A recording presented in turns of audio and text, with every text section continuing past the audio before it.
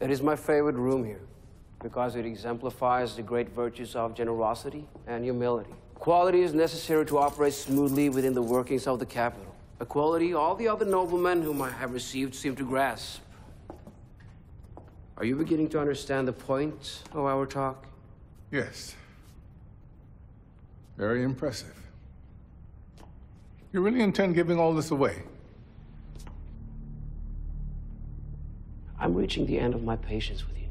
We can play this game as long as you like. But you'll receive no bribe from me. Is that what this is to you? A game? How do you think the Emperor would respond to his command being thought of as a game? Since your only threat seems to be running to the Emperor like a pouting child, you should ask him as soon as possible. I need not ask. You were ordered to this review by the Emperor, and yet you reject his word. I reject any attempt by you to exert some delusional power over me. It is you who live under illusion, not me.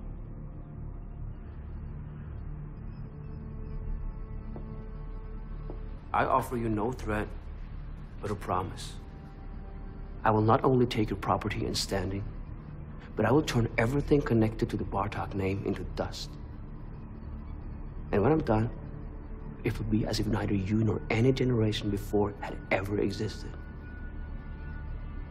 You should be careful not to overstep.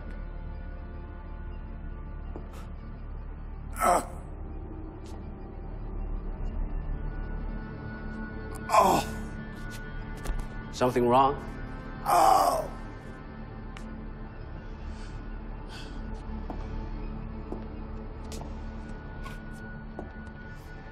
I have known many like you. Men who, once their hairs bleed gray and their spines cut them like daggers, come to revise their own history.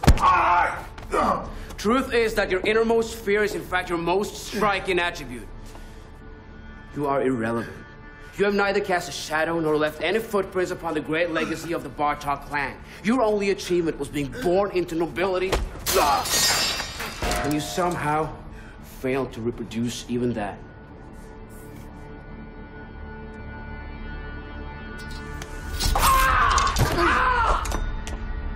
Guard! Guard! You draw your blade on the minister of the Emperor.